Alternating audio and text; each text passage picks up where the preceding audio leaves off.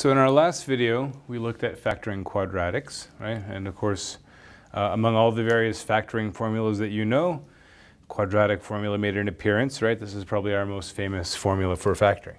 But there are a few other formulas that pop up from time to time, okay? One of the ones that comes up more often than you might think is the difference of squares formula. So the difference of squares formula says that if you have x squared minus a squared, you can factor that as x minus a times x plus a. Okay, that's your difference of squares. Let me clean up that a little bit. There we go. Okay, so difference of squares comes up fairly often, sometimes just simply in factoring, right? So for example, somebody gives you x squared minus 4, and you say, oh yeah, I know what that is. It's x minus 2 times x plus 2, right? Or maybe they give you something like x squared minus 3. And you're like, well, hang on a sec, 3 is not a square.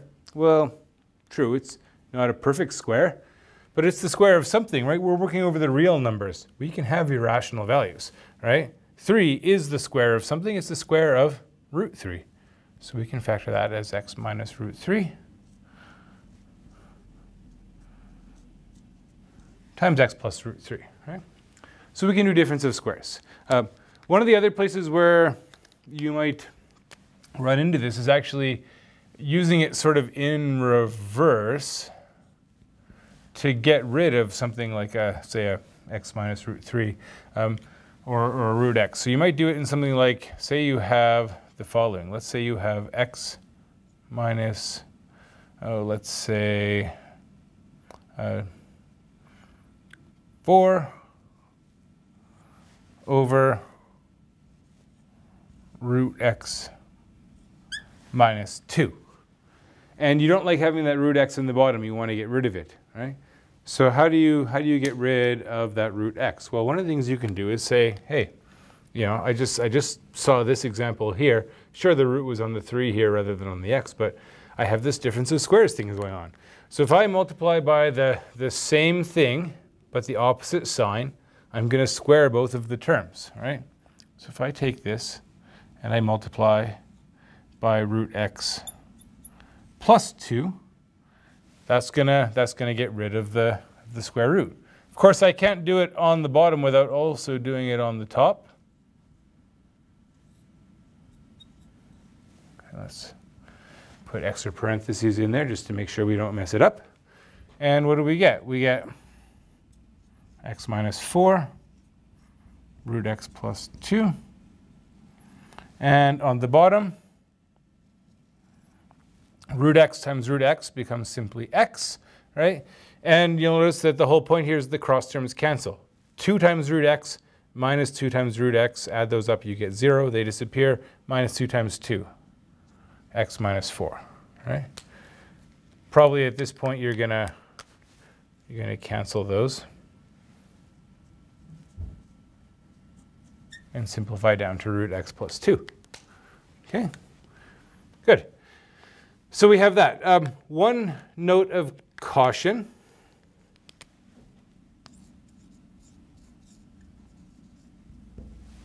A sum of squares is always irreducible. So x squared plus a squared, there's nothing you can do. You can't factor. This is irreducible. Common mistake that a lot of students will make, again, one of these ones that's sort of born of wishful thinking, is they really want to be able to sort of factor things so they can cancel and simplify, and there's going to be a sum of squares in there somewhere, right? X squared plus something positive. You can't do anything about it. Okay, you just got to leave it alone. There's nothing you can do to simplify, right? Because if this is a positive number, you're adding a square. We know that squares are never negative, right? So this can never be 0. And if it can't be 0, it can't have a factor. Okay? Now, what about difference of cubes?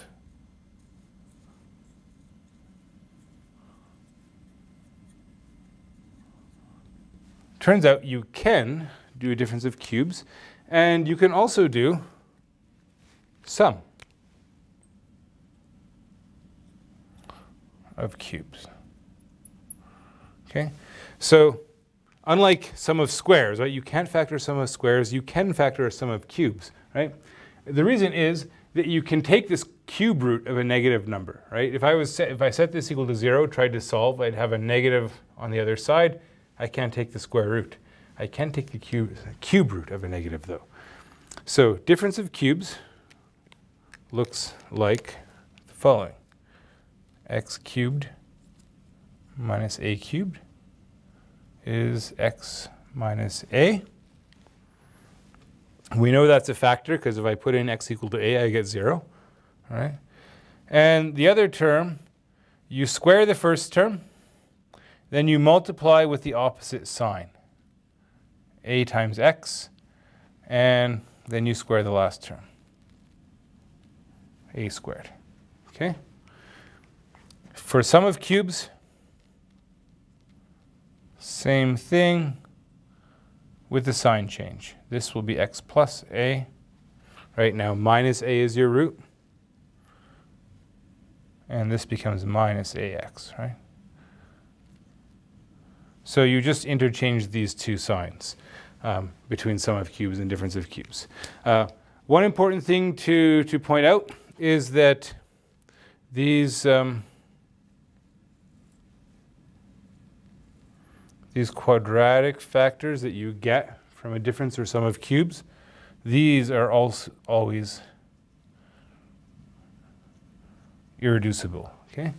So if you're doing a factoring problem, once you've applied a difference of cubes or sum of cubes formula, you're done. Okay? There's no further factoring that you can do. You stop there. Okay? So as a quick example, somebody gives you something like 27 y cubed minus 1 over 8. We say, oh, what do I know about those coefficients? 27 is 3 cubed. 1 over 8 is a half cubed.